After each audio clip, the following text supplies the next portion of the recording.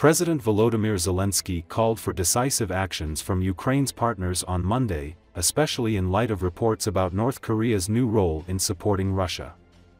Following a meeting with U.S. Secretary of State Lloyd Austin, in which a new $400 million aid package was announced, Zelensky said that, "It is obvious that Putin fears peace, which is why he is looking for ways to escalate the aggression and involve North Korea on the front line."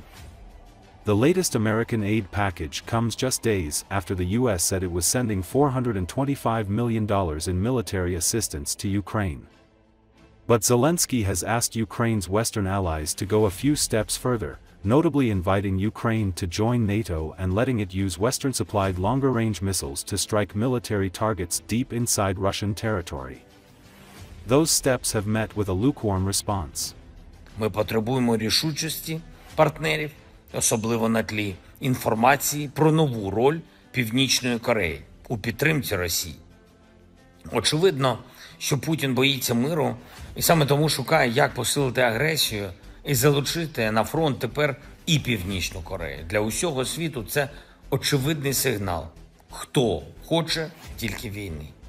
Ми маємо пам'ятати, що Курська операція забезпечує стратегічну мету.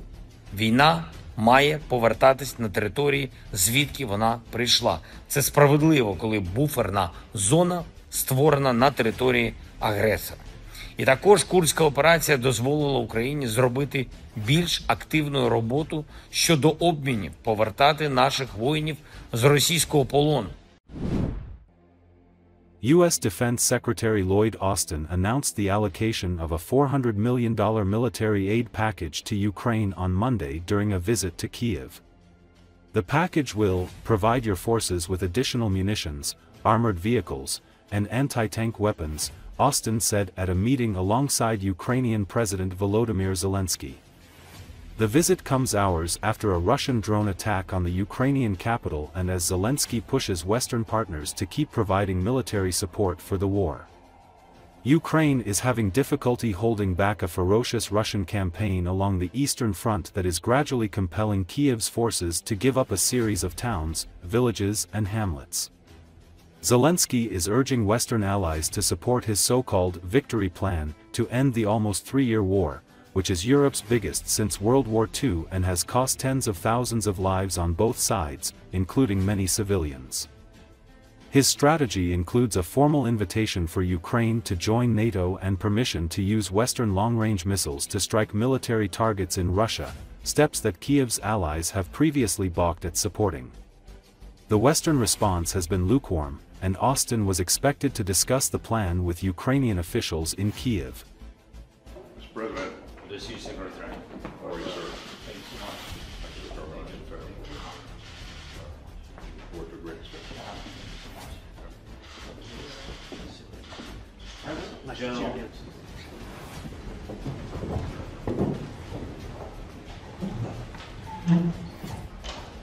According to our last dialogue, I think very positive dialogue with the President Biden by phone. We discussed a lot of things, and by the way, thanks for the last package supporting our soldiers, and we discussed a lot of important things about victory plan, about preparing for winter, some details which will be, I think, out of. We've moved heaven and earth to help Ukraine, and that inspiring coalition of more than 50 allies and partners continues to stand united to provide your country with the security assistance that Ukraine needs to prevail. Under President Biden's leadership, the United States remains committed to keeping up this support. And so I'm pleased to announce today the commitment of a $400 million presidential drawdown package to provide your forces with additional munitions, armored vehicles, and anti-tank weapons.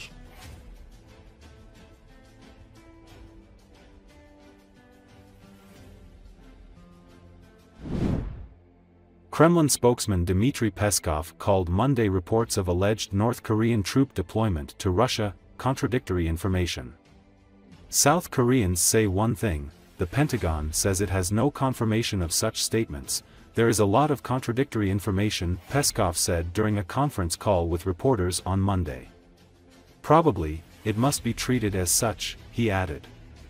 South Korea's spy agency said Friday it had confirmed that North Korea sent 1,500 special operation forces to Russia this month to support Moscow's special military operation in Ukraine. Ukrainian President Volodymyr Zelensky earlier said his government had intelligence that 10,000 North Korea soldiers were being prepared to join Russian forces. North Korea, the Democratic People's Republic of Korea, is our close neighbor, our partner, and we are developing our relations in all fields. It is our sovereign right, Peskov stressed. Asked about former U.S. President Donald Trump's comments in which he said that he once threatened to strike Moscow in a conversation with Russian President Vladimir Putin, Peskov responded that, "We prefer to take a very responsible position of not making top-level conversations public." Regrettably, quite a few global leaders don't share this position and don't respect information hygiene. Let it stay on their conscience, Peskov said. Now, a lot of heated emotional statements could be heard in the United States during the election campaign, particularly in its final stages, he added. Северная Корея, Корейская Народная Демократическая Республика является нашим близким соседом, нашим партнером, и мы развиваем наши отношения во всех областях. И это наше суверенное право. И это ни у кого не должно вызывать каких-то обеспокоенностей, потому что это сотрудничество не направлено против третьих стран. Мы будем развивать это сотрудничество и дальше. Мы видим много противоречивой информации. Южные корейцы заявляют одно, Пентагон заявляет, что они не имеют подтверждения таким высказываниям. Поэтому много противоречивой информации, наверное, так к ней и надо относиться.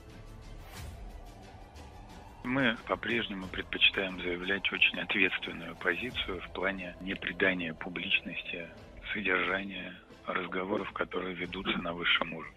К нашему сожалению, целый ряд мировых лидеров такой позиции не придерживаются и такую информационную гигиену в данном случае не соблюдают. Но это на их совести. Сейчас звучит очень много разных горячих и весьма эмоциональных заявлений в Соединенных Штатах в рамках избирательной кампании, особенно ее финальной